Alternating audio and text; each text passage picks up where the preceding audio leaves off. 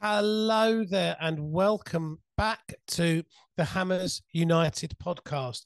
Gosh, it feels like a long time we have been away, but I am pleased to say we are back. I say we, me, Trevor Tuig, and my delectable co host, George Barnard. George, how are you today? I'm very good, thank you, mate. How are you? Yeah, I'm fantastic, George. I mean, we'll get into this properly, but at the moment, it is a good time to be a West Ham United fan. I mean, it's up and down, but the minute it's a very, very, very good time, isn't it? It is a very, very good time. It is up and down. However, the ups of are certainly winning, shall we say, at the moment. After the week we've had, and we've just done a little bit of a reconnoiter, mate, and we haven't actually done a podcast in ages. The last one was going all the way back to the week we beat Fulham 1-0. And really, George, I'd probably say now that was kind of our turning point because if you think back to that game, um, we had Moyes out banners, and we were pretty awful. We did play two up front. We were pretty awful. We had Moyes at the end of the game, not acknowledging the fans, but then giving a little fist bump to Karen Brady. So, I mean, what would you say, George? Do you think that's the turning point in our season? Oh, 100%. I mean, the performance was not pretty at all.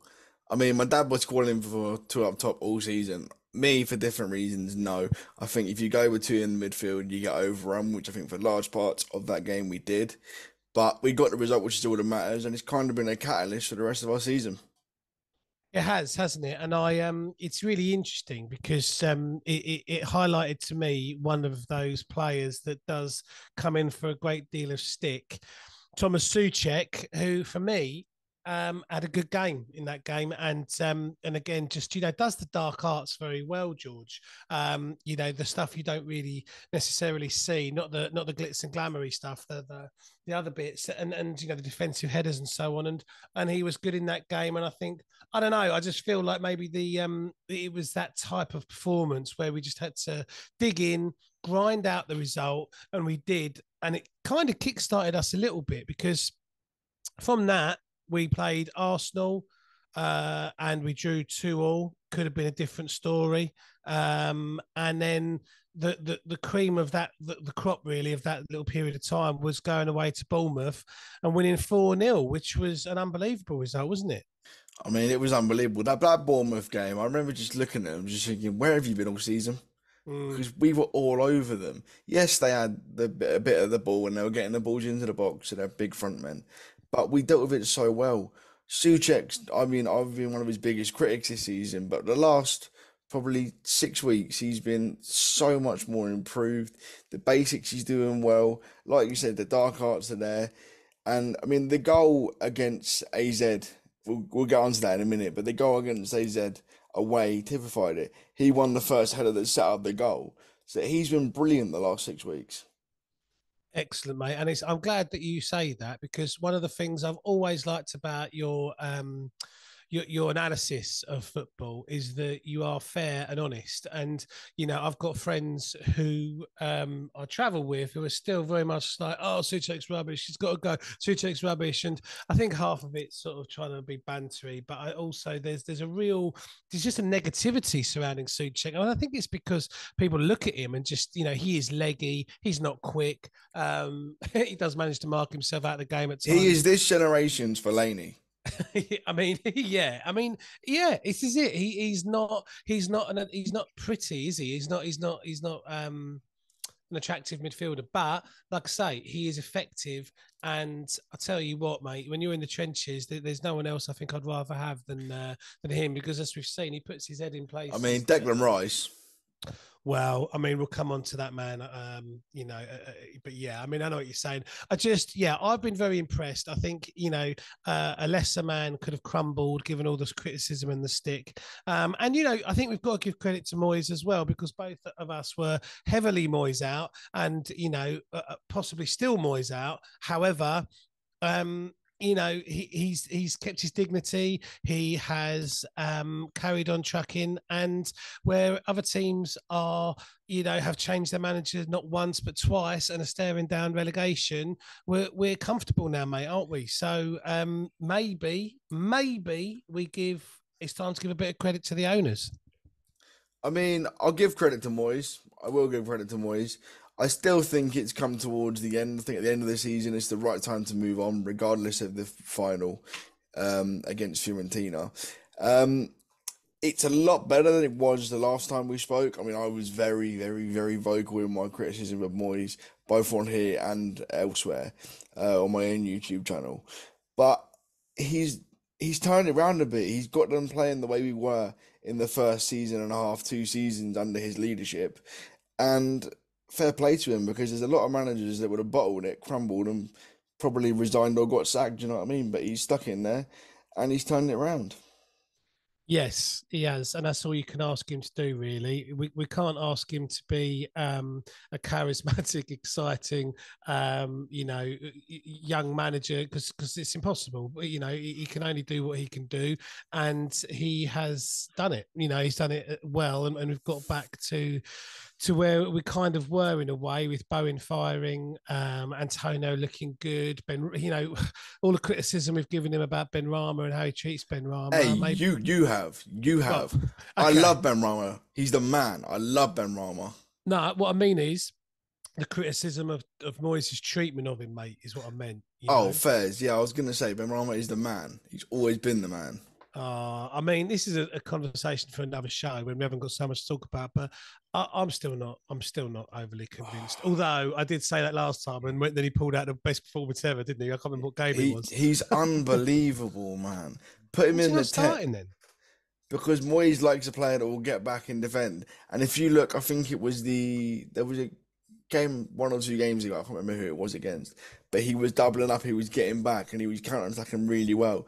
Doing more of that, and I think he'll stay next season. I really think he's going to be crucial to us because with Rice leaving, him and Paqueta in the midfield. Yes, please. Yes, please. Yeah, yeah. I mean, he has, for all criticisms, seemed to get the best out of him. Maybe it's Brentford, that game you're thinking of, where everyone struggled a little bit, didn't they? I didn't watch that game. I was away, Yeah, so yeah. it was another one anyway. I think it was the first leg. Okay, I yeah, yeah, think I'm yeah. not entirely sure. Yeah, well, we've had it's been a roller coaster, like I say. So the Bournemouth game was a real kickstart because Bournemouth have kind of got themselves out of trouble and we're looking on form, and we managed to go down there and batter them, really, George, for want of a better term. Then we had the Crystal Palace game, which I went to, and it was Then we had Liverpool. Then it was Palace after that. oh, so it was, yeah, Liverpool. And then we had a series of dodgy results, or dodgy decisions, sorry, I should say. Decisions. Yeah. Yeah, and I mean, it's been discussed a lot, hasn't it? I mean, what are your thoughts? Are your thoughts? This is just inefficiency, or is it corruption? What in terms of VAR? Yeah. Oh, it's big team buyers, 100%. It's big team buyers. There is a reason Liverpool get called Liverpool. Yeah, yeah, I hear you say Like that. it's Yeah, yeah. bullshit. The It's penalty, all, the yeah. penalty against Liverpool was a clear penalty to us. I don't care what anyone says. Hit his arm 3 times, 3 times, not once, 3 times.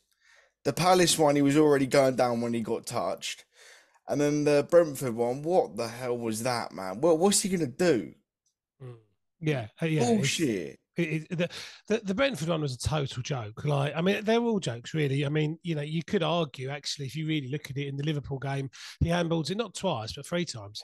It's just it beggars belief, and part of me kind of thinks that there is a bit of a conspiracy, for want of a better word, to get the teams back up the table because let's face it, all season Liverpool have been languishing mid-table, ninth, 10th, nowhere to be seen, and then suddenly out of nowhere, a couple of decisions, go their way, and then they're back in sort of fifth and not a million miles off top four. And the sponsors are beginning to look a bit happier, because the big clubs are back at the top. And you've got to wonder, George, haven't you? Because they're I mean, we don't follow Fulham, but I remember seeing a decision they got at their place, Liverpool, against Fulham, penalty. Absolutely wasn't a penalty. So you think these decisions add up, and you've got suddenly 3, 6, 9 points. Do you know what I mean? And yeah, I mean, it's got to be sorted out, isn't it? Because it's beginning to ruin it for people like us, I'd say. I mean, it's beginning to ruin it, not just for the people at home, but more for the fans in the stadium. So me Yeah. and you, we go to pretty much every home game, and I go to some away games. You go to more than I do away, but we go to these stadiums. You celebrate with your mates, like, And then 2 minutes later, oh shit, it's not a goal because it's handballed 4 years before it went in the back of the net. Yeah. Bollocks. It is bollocks, and I think the epitome of those bizarre and dodgy decisions came on the 7th of May, where a very kind friend of mine, you, gave me a spare ticket to the West Ham Man United game, and I'm absolutely overjoyed that I went because what a brilliant performance that was. Great game, but once again marred by a totally bizarre and unexplainable decision. Again, it's ridiculous, but what's the common denominator, mate? Who are we playing? A Yeah, big yeah, team. It's bullshit. yeah. I think if someone said it earlier in the season on Twitter, and it was like we'd have like 8 more points if there wasn't VAR. On one hand, you're like, yeah, well, if my legs were, I could walk, but I can't. It doesn't exist, so it is what it is. But on the other hand, it does make you think. 7 points, that ain't one or two. That's a big amount of points. Yeah, I mean you're not wrong, and it can be the difference between relegation and survival, which can be the difference between people losing their jobs. It can be the difference between, without getting too dramatic about it, but it affects people's lives. It can have effects on relationships and all that sort of stuff. So these are important things, mate, and I totally agree. But the Lindelof decision, for me, if I wasn't already thinking this is a bit dodgy, all this stuff, top six bias, then that was the thing that's going to get it over the line, because there is no explanation to me as to why that isn't a penalty, because he's moved his hand deliberately towards the ball, and the lino's perfectly in line with it. That says nothing, and then it goes to VAR, and it's all just hurried on. And I remember, we were sitting together, obviously, and I remember saying to you at the time, "That's a penalty, mate. That's a penalty." It was down the other end, but when you just, when you I've know, I've don't got you? it in my vlog. I've literally Oh, got it in my really? vlog, and you're literally sat there screaming like penalty, penalty, penalty, and I Yeah. was like, my eyes aren't very good. I can't see long distances at all. So I was like, I'll take your word for it, but I'm not passing judgment. I don't know. Haven't No. seen it back. It ain't even close. It's total bollocks. But anyway, we luckily, I mean, you know, despite the VAR gods trying to stitch us up, we came away with. I mean, some would say performance of the season against Man United. What were your highlights, mate? Definite atmosphere of the season. Mm. That was buzzing in there, wasn't it? Mm, Obviously, me and you sat together. It was unreal. I think 100%. you left right at the end, and I stayed for a while, just like clapping the players off. And but the atmosphere outside the stadium was unbelievable. It wasn't just one winning because it was a 7 o'clock game, wasn't it? It was bloody late, Yeah. And and yeah. you'd think, oh, it's going to be like half full because it's 7 o'clock on a Sunday. But no, it was full. It was a banging atmosphere, and when we scored, it was an awful goal because the keepers had a howler, Yeah. but it was limbs in there, wasn't it? It was limbs. It was unbelievable. Yeah. I mean, again, a conversation for another podcast, but I'm leaving early every single game because I mean I had to go round. Part timer. Mate, I know, but it's just, do you know what it is, George? Those stop and go signs and everything really ruin it for me, and trying to get through all that bollocks. And yeah, it's just murder getting back to the chains and stuff. There's still a lot of work that needs to be done with regards to the ground. I know we're jumping about a bit, but we found out yesterday that we're not going to be having the fan zone. So for people who aren't able to travel to Prague or aren't able to get a ticket, there was initially talk of a fan zone at the club, but now that's not going to happen because we rent the ground, because it's too expensive apparently to get the police and all that sort of stuff. And you just think, is that right? Is that fair? It's our first final in since what, 76, first European final, and once again we disappoint fans. Any thoughts on that? Should we be surprised with that on the ground? We've got no assets as it is, but that's a different podcast entirely. But we don't own the ground, so therefore we can't be making demands like this in such short notice. Well, would it Mm. have been nice? 100%. It'd have been unreal. West Ham be all together. You probably fill the stadium out. Let's not lie about it. They could have put it on the two big screens in the stadium. Yeah, absolutely. Oh Done yeah, that. yeah. They'd If have made a mint off that. But no, we don't own the stadiums. We can't really have any complaints. no, no.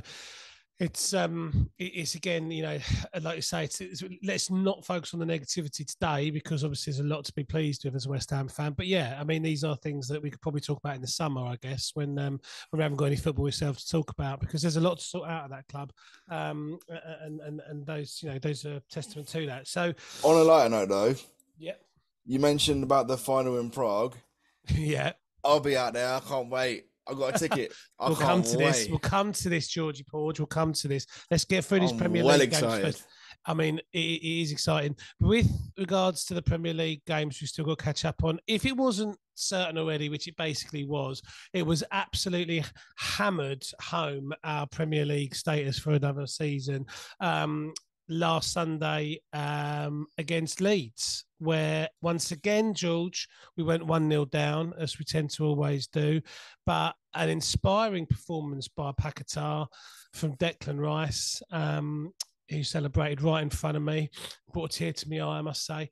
We battered them in the second half, didn't we? And could have scored 6 or 7 in Declan's own words. I mean, what did you make of that game? Lucas Paqueta, or however you say his name, absolute baller. Mm. Mustard. When he come in, I was like, cool. Jury's out because he's a Brazilian. They don't tend to do all the tricks and flair that much here. It takes him a while to get used to it. But once he's got used to it, the last probably month or so, 6 weeks, he's been unbelievable. And he's one of the catalysts for us doing so well in recent games. Totally agree. Can't argue with any of that. And it's sometimes like when you go to the games, the little touches that don't make match the day, and the little passes and so on, getting himself out of trouble and stuff that really are Payet-esque, I would say, in some. Hang on, and that's a big statement. That's a. I no, you don't agree? I think he's got a way to go Mm. because Payet in that season was a diamond in a workman-like team. We've got a few diamonds in this team. Yeah, yeah, okay. I mean, I just feel like he's got the potential to have the similar sort of impact that players like Payet and even Tevez, potentially had. Because let's face it, we're in a relegation battle, and obviously sort of the same situation as it was from the Great Escape. But Paqueta's form has come at the right time, and it really has saved us in a lot of ways. But I think for me as well, George, it takes a little bit of the concern away from the Declan Rice situation, which I think. Can we not? I'm not ready for this. I really am not ready for that man leaving. I mean, we are safe. We are in a final, but we need to be honest with ourselves, George. He is leaving. I mean, It doesn't exist till it happens, all right? It doesn't exist. I think, yeah. I mean, I love your optimism, but the word from Decktown is that he's looking for bigger and better things. And to be fair, you watch City win the title and their celebrations and how together they are, and he is good enough to be at that level. So I don't begrudge him. I hope he lifts his trophy for us. Oh, I don't begrudge him at all. I wish him all the best. I really do. I think he's probably top 3 player that I've seen in my lifetime at West Ham. Yeah, and he epitomises our values and understands the club, and he understands the fan base, and it will be absolutely awful when he goes. But it's a new era. It's a new era, so we'll cross that bridge when we come to it. On to AZ Alkmaar, mate, as they say in Dutchland. Over 2 legs, funny old game on and off the pitch. What were your main takeaways from the performances? On the pitch or off the pitch? Either or. So off the pitch, how are you UEFA targeting West Ham players for going into the crowd and defending their families because the age of lot were kicking off? But we'll get to that in a second. On the pitch, perfect. Everything about it. Yes, you went 1-0 down. Yes, it was a howler from Areola, personally. I think you should be saving that. But David Moyes got his tactics spot on. He really did. He nullified them. He knew that they sat deep like we do, and it suited us because he's like, yeah, go on, we'll just counter attack you. Especially in that second leg, we knew we had the lead going there, and we knew, okay, they're gonna have to come out at us to get a goal, wait for our opportunity, and then take it. And that's exactly what we did. We were superb. Can't deny, yeah, can't argue with any of that. I mean, of the second leg, I watched it in a pub in Amsterdam, and it was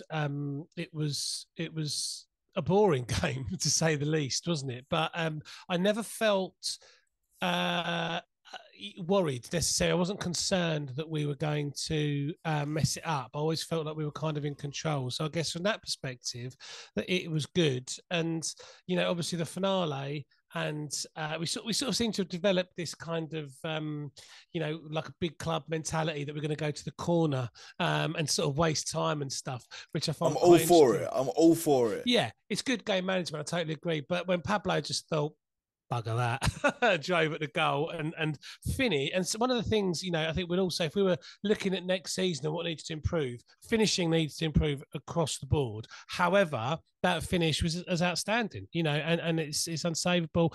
And scenes were quite incredible, weren't they? I mean, you were out there, so you can tell it more than I can. I was watching it in a bar at home, Yeah. and I would literally. So me and my brother were together. He's gone home after the game, and then I'm just sat there in the bar still, and I'm not afraid to admit I sat there crying. I sat there crying. George has had an emotional period of time, haven't you, George? Because Yes, obviously your second team, shall we say, Luton, are in the final of on the the playoffs. championship playoffs. Yeah, So I'm an and emotional man at the minute. they're a whisker away from Premier League immortality. So we should be going to that on Saturday, won't we, George? 4:45 kickoff. So you're gonna have to twiddle your balls for a lot of the day, George. Do you No, know we're what I gonna mean? be get drinking, get drinking. Yeah, we'll Yeah, go on to West Ham, on to West Ham. sorry, yeah. This is for another podcast. But no, it's an exciting time. And yeah, I mean, Pablo couldn't have happened to a nicer bloke, could it? And again, I don't know if you knew this, but after the game, Shane Thomas went to interview him and he started crying again. And Shane was like, why are you crying again, Pablo? And he goes, oh, I just love the club and people, I just want to make I people love happy. him, And so, man. yeah, he's because he couldn't celebrate because he was doing a drugs test. He got a drugs test. He couldn't celebrate with all the players after. So It's like watching a family member play for West Ham. Like when he yeah, come in, my dad was quite critical of him because he's on the ball, he wasn't too good. I've never seen a player work so hard off the ball. I love him. he's just a nice guy, isn't he? And yeah, he's very continental, isn't he? Because I think anytime he's got space, he's outstanding. Like I think, and that's what happened, for that shot and that goal. And if he played in like the Spanish league, I think he'd probably get more plaudits, more time, more goals, etc. But he loves the club. He's here, and like you say, he works his socks off to be part of that squad, and you've got to respect that. Yeah, it's unbelievable times because we now go to Prague, George. And we're very excited to say you and I both secured our tickets. I've got mine today. Did you So get one, that's did you? Go on. outstanding. Yeah. Category 3 was all that's left, George. Category 3 and 4. So Oh so well. they're selling like hotcakes. But yeah, we're there. We're there. I'm excited. Flying in on the Tuesday, coming out on the Thursday. I've never been Yes. to Prague. Yeah, same So as me, it's same a as me. buzz. It's and like I'm not necessarily doesn't pump my nads to sort of lots of people love going out there going, oh, West Ham are taking over, they're taking over the city, but that sort of stuff doesn't excite me. But it will be good to have a lot of the West Ham family out there in a time that we never thought we'd have. We never thought we'd have a final really in our lifetime, did we? So it's been 41 years and 42 years. So it's yeah, unbelievable stuff. And what are your predictions, mate? I mean, God, just quickly, mate. So you Yeah. said but we weren't expecting that. A lot of my mates who support bigger teams. They're quite blasé about finals and whatever, and they were giving me a bit of stick for crying and whatever. I said, you boys don't get it. Those of you that support lower teams, like one of my mates, is a Fulham fan and a QPR fan and whatever, so they get it. If you support Man United, Liverpool, Chelsea, Arsenal, you're used to winning trophies. You've seen it all before. I have seen nothing in my lifetime. I'm guessing neither of you No, in no. terms of serious trophies. And it's just like it's different for us. It's the first time. It's just a great feeling, isn't it? It's a really great is a great feeling. feeling. It's a great feeling, and I was always a bit negative about this competition. I You wasn't. know, I named it the Dog and Duck Cup and all that. However, I've been put in my place a little bit because someone that I travel with, who's older than me, said that we've always had three European tournaments for most of time. You know, we've always had that at the European, at the Cup Winners' Cup, and something else. So it's not a new thing. It's always been that way, and so not to maybe disparage it. So you know, you can only beat what's put in front of you. I think Fiorentina is going to be a very very hard game, George, and I am a bit Oh, nervous 100%. I mean, to say the least.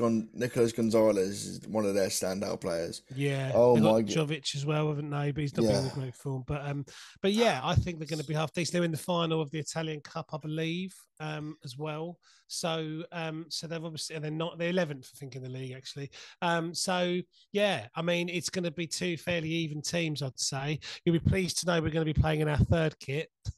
Oh, One of your is favourites. that the orange and white one? That is the orange and white one, Oh, buddy. for fuck's So sake. so yeah, but we've done well in that kit, mate. We've done well. It So looks horrible. It's like a Lego kit. I might buy one. Oh, well, bear in mind, you've already got the Tesco kit, so Yeah, love the Tesco kit. Love nah, the blue and white man. from last year. I mean, yeah, who knows what's going to happen? I'm going to go out there with we're going to have a great time, obviously, but no expectations on the result, and just enjoy the occasion. And fingers crossed. See, I You know, know, I disagree with that yeah, about the result. If you want to be attracting the best players to come to the club, and if we are going to, like, Declan Rice is going to leave, you need to replace him. Paulinho's just finished ninth for Fulham. mm. If we ain't got European football, he ain't going to want to come. Well, that's true. Yeah, yeah, they are saying that, aren't they? I mean, I think, yeah, I hear you, but like, I just don't think they're mugs, are they, Fiorentina? Oh no, they're Um, not, but neither are we. Like, I actually think over a 38 game season, David Moyes football doesn't suit a team like West Ham. In Europe, it does. It really mm. does. Because it set you up not to get beat.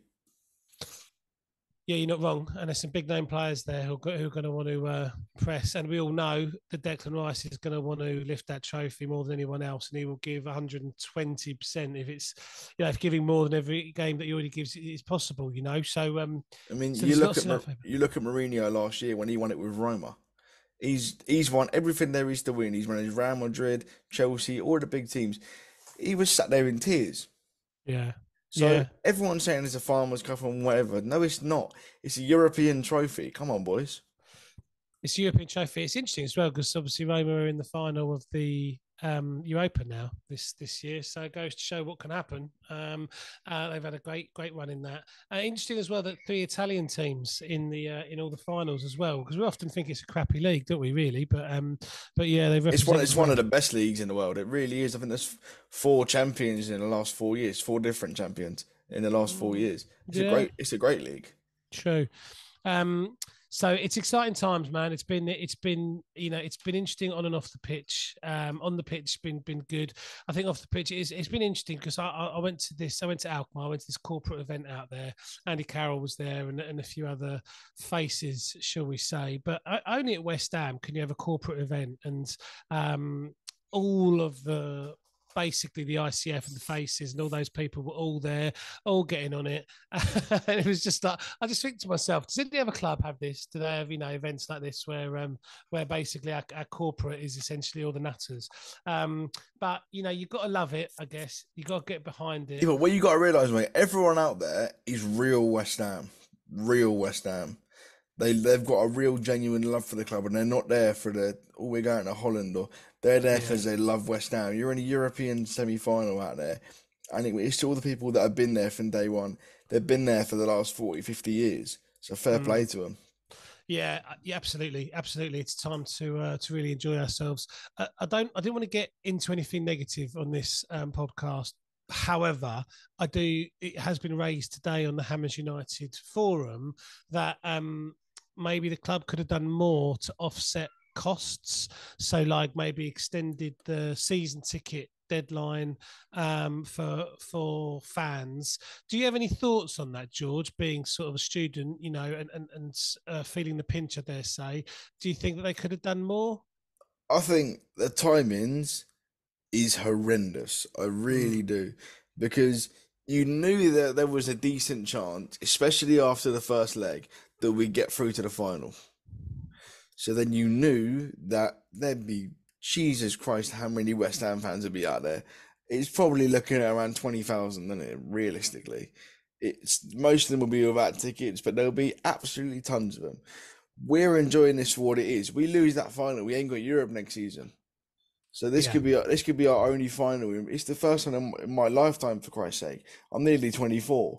You know what I mean? So this genuinely is a once in a lifetime thing. So fans are going to be like, yeah, let's go and do it, even if you ain't got a ticket. So therefore, money's going to be stretched, and with season ticket prices going up a little bit as well, it's all been a bit of a shambles. Yeah, it has been a bit of a shambles. And I do, yeah, I think there's been an awful lot of money going out. Yeah, just that you come back from Amsterdam, then buy a season ticket, then start buying, your Prague stuff. And it's just a bit, yeah, it's a bit insensitive. And it is one of the issues, isn't it, that we face. But I suppose it's down to our own success, really. And, we've got to bear in mind that our owners and administrators at the club aren't used to this level of success as well. So everyone's on the same kind of learning curve. So it's exciting times, George. I dare say we probably won't talk West Ham again until after the final. So I'm going to put you on the spot, mate, and say, what is your prediction? Don't do this. No, I've got Um, to. right, my heart says West Ham are going to win 3-0 with Declan Rice grabbing one on his last game for us, and then Lanzini off the bench getting one as well for his last game. Nice, nice. But my head thinking it's going to be a lot closer than that. I'm still backing the boys. Good, good. My baby I'm going penalties. to go, 1-0 West Ham. I'm going to go Pablo Fornals to score. Love it. I love it. Yeah, I'm not. Yeah, What I about don't you? really know. It's hard. It's hard. I don't know. Hey, you put me on the spot. Come on, son. You know what? I can see us doing it in penalties, George. I hate to say it, but I can Nah, see us doing don't do this. Don't do I this. know I don't want it to happen. The problem is as well, you've got the issue that Ariola in that I don't know if you remember that penalty shootout against Blackburn, he was pretty He was rubbish. awful. He was awful. Yeah. So would you sub Fabianski? I mean, you can't start doing stuff like that, can you? I don't know. I But would. Obviously, yeah, I've done a football coaching degree, so I'm all about the psychology of players and whatever. If you look at Louis van Gaal at the 2014 World Cup, he did the same thing. Subbed on, I think it was Tim Krul, and he saved two or three of the penalties, and they ended up winning. Anything to get that win, I don't care what it is, just bring it that's it. home. Yeah, no, you're not wrong. You're not wrong. I think, yeah, I'm hoping that that we'll cruise it. But I don't, if we score early and if we played to our potential, like man for man, we're better. So we've just got to hope for that. But obviously, for all of us, it's so nervy because, like you say, the thought of not winning it and the thought of coming back to next season having no Europe, no Rice, it doesn't bear thinking about. But coming back next season, winning that competition, being in the Europa League and having no Rice, you think, yeah, well, okay, let's crack on. Do you know what I mean? Like it's Yeah, it's because you've got to replace Rice as well. So you've got to entice players in without European football if you lose.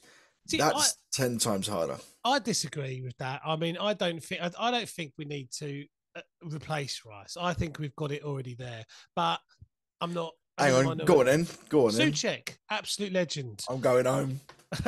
I'm going home. Paquetá is beginning to look amazing. Yeah, Flynn Downs deserves a chance. yeah. But Um, you're asking Flynn Downs to pretty much be a replacement for Declan Rice. no, you can move, you can change format. Well, he won't change formation, though, will he? But This I is what think, I'm saying. He yeah, won't change. If we get a new manager, maybe. He won't change there if we keep him. So that Paulinho, I'll be all over him from mm, Fulham. The geezer mm, is unreal. And yeah, apparently he's got a £60 million price tag on his head. Yes, please. All for it. yeah. I mean, is he Brazilian? I don't know. No. Honestly, I don't know.